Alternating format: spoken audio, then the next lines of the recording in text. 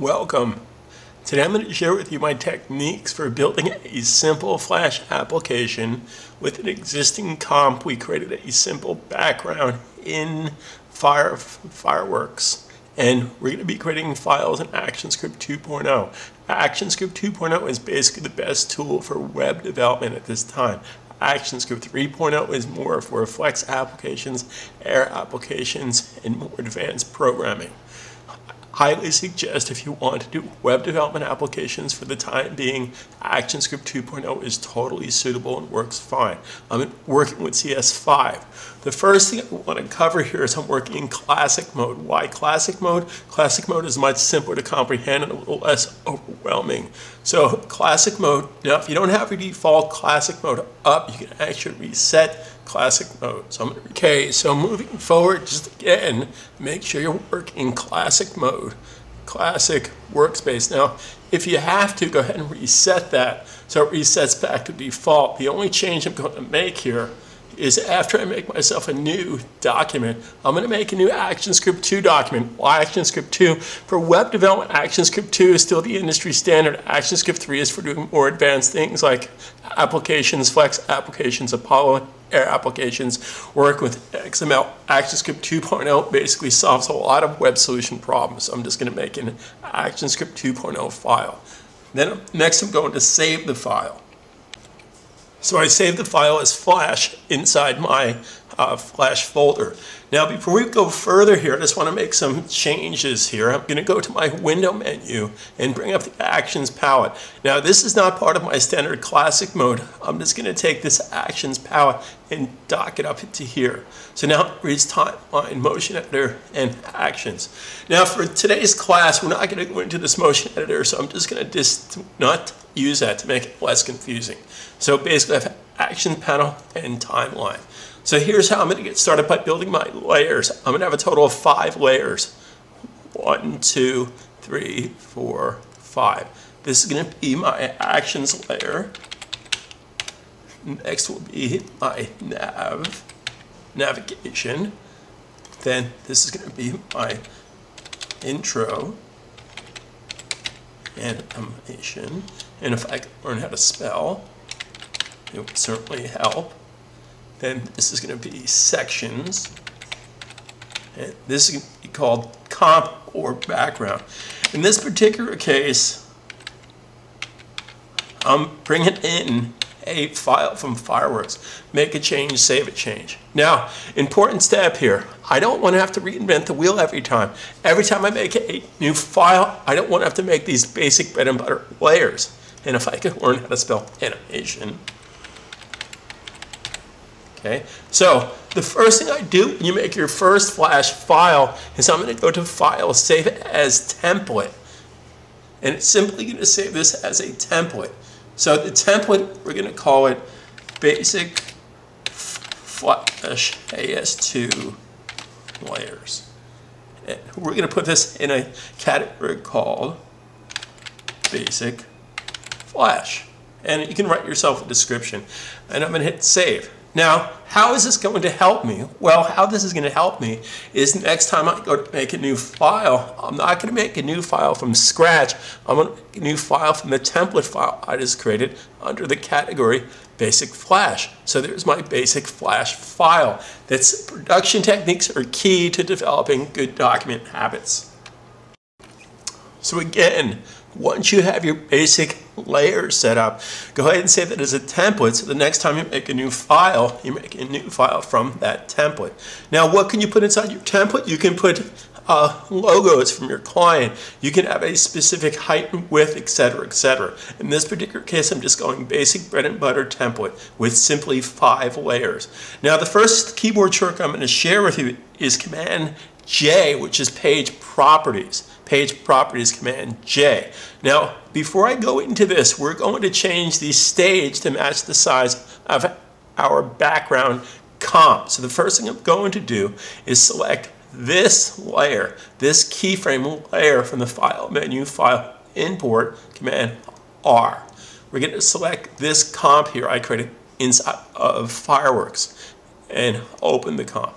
Now it's going to ask me a few questions here. we're going to basically bring this in as a movie clip. We want to keep the paths editable in case we need to make changes, and we're going to keep the text editable. Now this comp doesn't have text, but if it did, you could basically change the text in case you made a typo mistake or you need to add to the text. So I'm simply going to hit OK. That's going to put it on this layer called comp. Now our stage is not the size of our comp. So how do we change the stage? Command J, page properties. We're going to change this to match the contents.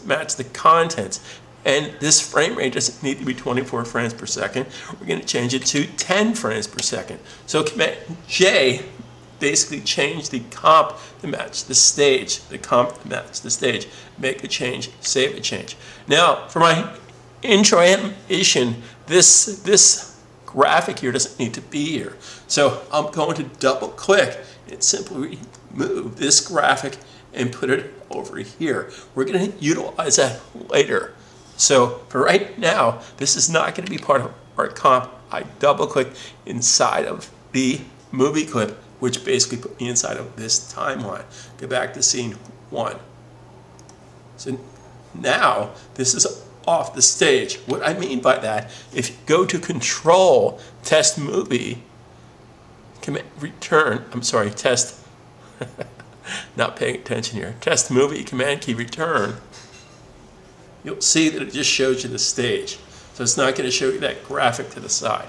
Okay, so let's get started building our application. The first thing we want to do, I'm going to lock this layer into place. If you're a Photoshop or Illustrator user, it makes total sense to lock layers that you're not utilizing at this point. So I'm going to lock this layer.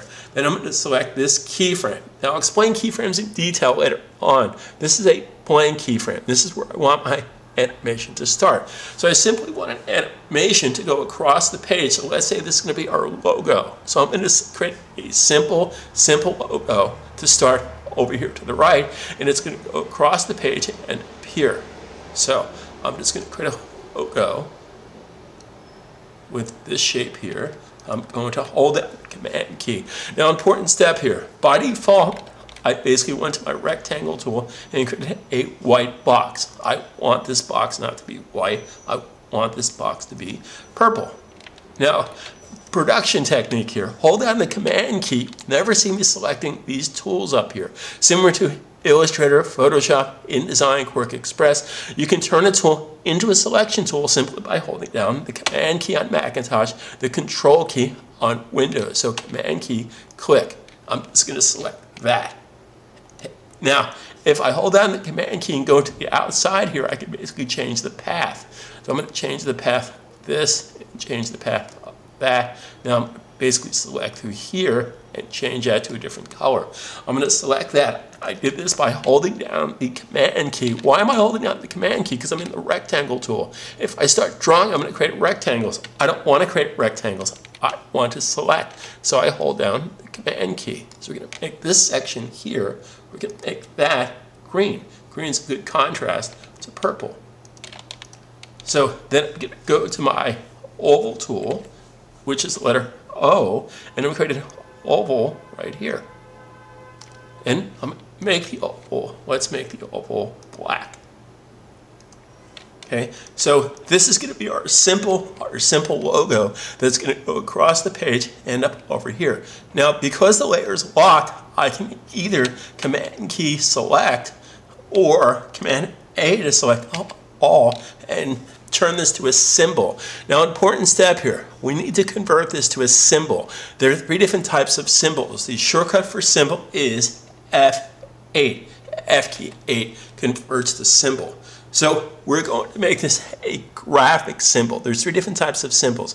There's graphic symbol, movie clip symbol, and button symbol. This is simply going to be a graphic symbol. So we're going to change the name to GR capital LOGO. The capital is this camel casing, so this way I can see that it's a logo.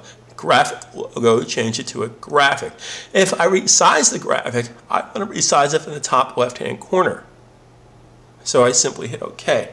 Now, where did it put that graphic? It put the graphic inside the library, window library, or Command L, Control L for Windows. So here's my library items. So if this symbol was not on the stage, I can take it from the library and drag it to the stage.